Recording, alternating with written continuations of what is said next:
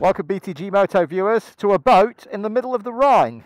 And today we're going to be talking about my Aprilia Tuareg 660, which has reached the monumental milestone of travelling 1,000 kilometres.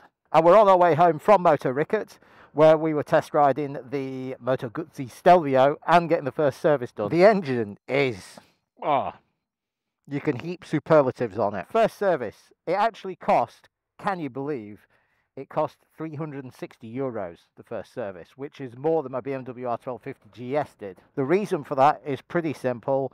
The big reason is there is a valve inspection on the first service. But after that, we're back up to normal service intervals. So the next service is 10,000 kilometres or 1 year. What else did we learn in the 1,000 kilometres? The big thing is that only revving a Tuareg to 6,000 is possible, but you don't get much airbox honk, and you are kind of castrated living your life at 6,000 RPM. So I am really looking forward to being able to actually thrash this now. If you remember, the very first Tuareg that I'd rode, I gave it death, and it was fantastic, honking its way up to 9,500 RPM. Airbox honk. And that's hopefully what my bike's going to be able to do now. Although in this weather, maybe not so much 9,500 RPM wide open throttle in this weather. But it's a long way home. Let's see what the weather brings. We're going to cross this river now, and then we'll be on the road heading home. Okie dokie.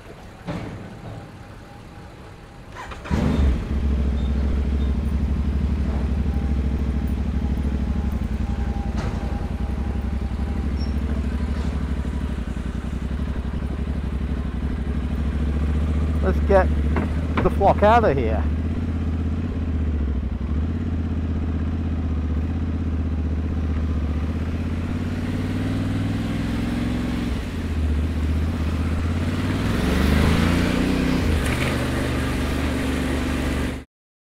Here we are outside Kelberg. She's looking a bit oily at the moment because I ACF 50'd her within an inch of her life. Nice. I have drenched this baby in ACF 50, which is a corrosion resistant oil. It's good stuff, gets into your wires, gets into everything aluminium and steel, and helps prevent it rust. Unfortunately for the Aprilia, I only put it on after 1,000 kilometres, and I think the ACF 50 treatment is bolting the door after the horse has already run. I rode the bike in England recently. I rode it through salt, and then I put the bike in the van for a couple of days, brought it home and washed it. And when I washed it, I've got all this nasty, oh my God, I just burnt myself real bad on this, which incidentally, it just rattles. And when you look on the inside of this, there's nothing there. There's no bolt. It's not like it's missing a bolt. There's no hole for a bolt. It's rubbish. Anyway, where was I? Oh yeah, I've covered my bike in oil. And that's because the aluminium crankcases have decoloured really badly, like almost immediately. Oh, it's a real shame. On the same note, I have to say that I've already polished this weld here, the other side of the brake lever. That was very orange and very rusty. And I'm also getting rusty water running out of the silencer in many places. You can see these marks here. These marks here. Yeah, just 2 days in the back of the van with the salty water on it, and it looks like shite. Lots of corrosion here as well on the aluminium. I had a little rub at this already. I got the worst of it off, but yeah, man, this bike does not like wet, salty roads. My chain looks like shit, despite me oiling it several times.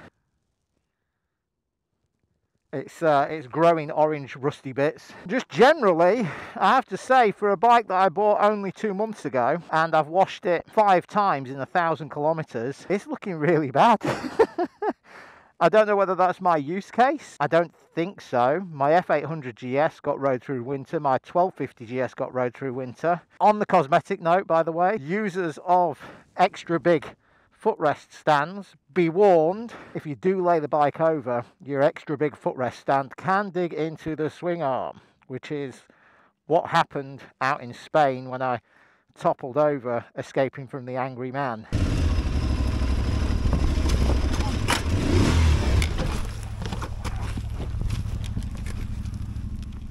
That's disappointing. Rest of the bike is pretty good. To say it's been down on the left hand side a few times already. It's standing up well.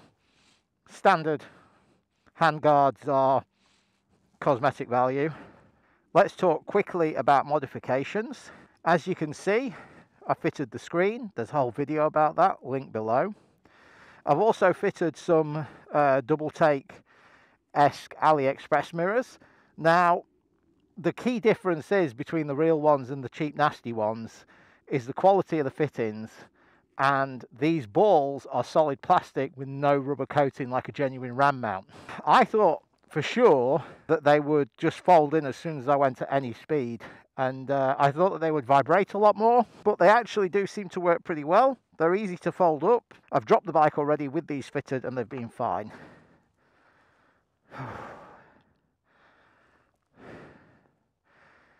Next modification to talk about is I fitted Oxford heated grips already. You probably noticed them before, but they are wired into the battery. I did have a very interesting moment where I flattened the battery and then I left the bike in the garage with the heated grips turned on for 2 days. Now, on any other bike, that would mean disaster, completely dead battery. The Aprilia, it doesn't, because the battery is really goddamn clever. Underneath this seat is a lithium ferrous battery, a LiFePO battery, lithium ferrous polymer, and it has a safety system. Can you believe it? So when the battery got to a certain voltage, it literally just turned off and disconnected itself from the rest of the bike, and that meant that my heated grips didn't kill the battery. I just charged the battery for 15 minutes and she was ready to go again. Very, very good.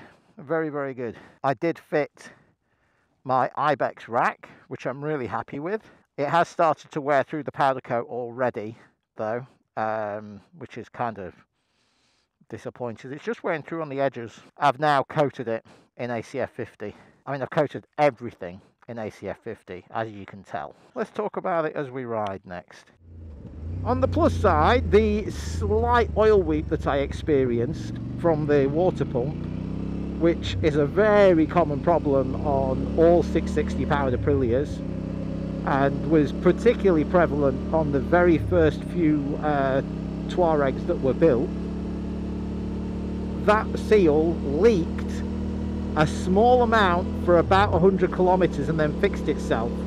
But when I mentioned it to the dealer, lo and behold, he's took it all apart, he's put new seals in. He promises me that the new spec seals that are on all the new bikes are the ones to have. Having lived through multiple part updates on the GS, I'm not really surprised, and it's not really like a big thing. Some people have commented that, you know, they wouldn't expect that of a brand new bike. Maybe I'm too understanding. I don't know. What do you think? But as long as the manufacturers have a fix for it, I'm kind of happy. I would be happier if it didn't come out of the factory needing a fix, obviously, but maybe I'm just too used to poor service. What do you think, guys? Ooh, it's 7 degrees Celsius. We're at the top of the hill. The clouds are just touching the road here. Look at that view. Wow. Let's turn the old heated grips on. I am a bugger. I do just ride along in my summer gloves all year round, wherever I can. Oh, it is grey and murky today, eh? How am I getting on with the Aprilia? Well, I'd say I'm pretty happy with it. Am I missing the all-encompassing torque of the 1250GS? Yeah, a little bit, but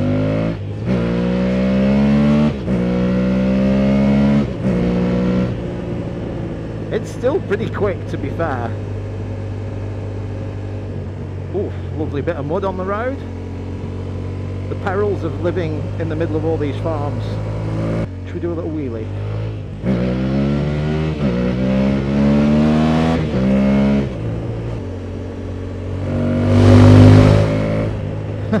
That noise, so good.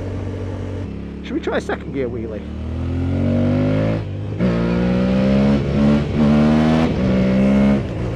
second gear on the power, she does lift. It's a bit of a hoik. It's nice being able to use the full power now. It's nice being able to use the revs. I do like the noise of the Aprilia. It's such a good bike, really. Of course, one of the best things about the Aprilia is that it can really do a bit of everything, which I really love.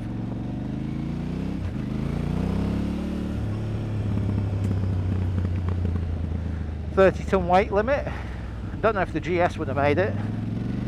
Yeah, it would have, just.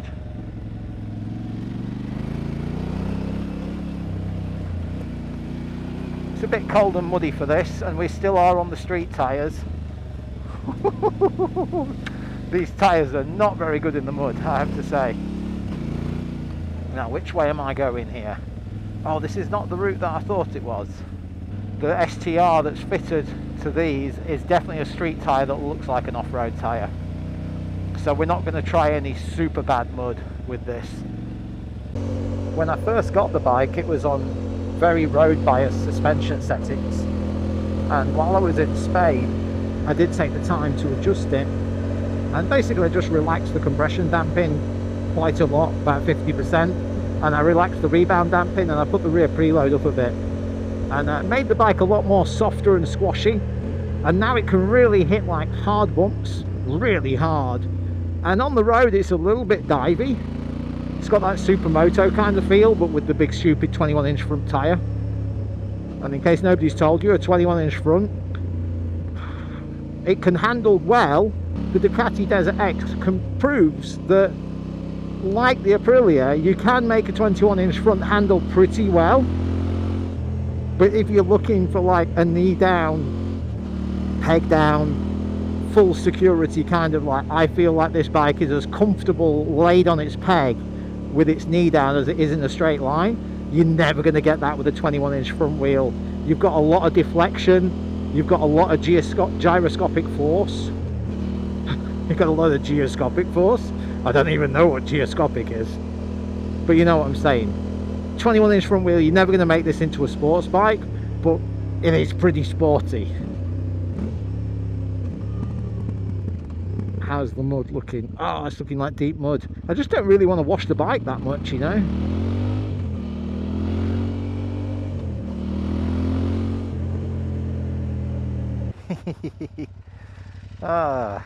Lots of people ask me, am I missing the 1250GS yet? And the honest answer is no, not really. This bike still pleases my inner child. I can ride it like a bit of a dick when I want to. It does wheelies, I can do stoppies, it's a cool bike. It goes like stink. It really is surprising. It's only 80 horsepower. It feels faster, you know. The engine has this frantic energy to it, this excitement that makes me think of like race bikes basically, but here it is in a trail bike. I mean, how weird is that? I really love it. I really love it. Of course, I've not ridden it on a proper like 4,000 kilometer kind of tour yet, so I guess that's coming soon. I might do Corsica on it. I might take it to Corsica. I don't know how much space I'm going to have in the van. I might have to take a smaller bike to Corsica, something that's not got massive bars. But don't worry, because if it's not going to do the Corsica trip, which is actually low mileage, it will be doing my big BTGMoto Balkans tour, and that's a 4,000 kilometer odyssey. So I can't wait for that. The Tuareg should be really good at that. I don't actually have any complaints about the seat yet, but I haven't ridden the seat more than 2 or 3 hours in a stretch, so maybe that'll change when I do a full day's riding. Side note, it feels to me like the magazines and the other YouTube channels, they've started to cotton on that the Tuareg really is a bit of a unicorn in this segment. And yeah, there's a lot of bikes in this segment now, and there's some really good ones, and I'm sure BMW, the F900GS, is also going to be a great bike. But Aprilia, they didn't have a bike bigger than this. They don't have to worry, at the moment, they don't have to worry about a Kappa Nord V4 or anything like that. And they just built the Tuareg 660 to the best it could be. And now, I think in this segment, this bike dominates. To be honest, in my opinion, the only question mark is over the reliability. And so far, it's good. It's good. I'll just go out and say it. I hope I'm not cursing myself. Yes, I had a little oil leak.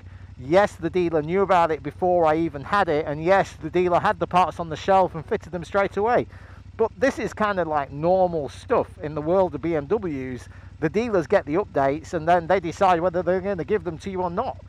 Ask anybody with a 1250GS. Anybody with a 1250GS from 2019 to 2020 who has the really, really loud left cylinder. Because in 2021, the GS got an updated cam chain tensioner.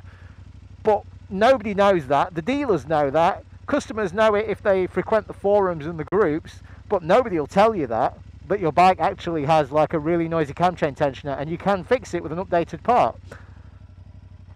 This is normal stuff now in motorcycles. That kind of sucks, really, doesn't it? We kind of try to take this treatment as a normal thing. Anyway, so far so good. That's what I'm saying. Yeah, that's about it. I'll keep this video short and sweet. If you really enjoy the videos, leave me one of those big old thumbs up, would you? Give us a subscribe and yeah, comment down below. Let me know how you're finding your Tuareg, and I'll catch you later.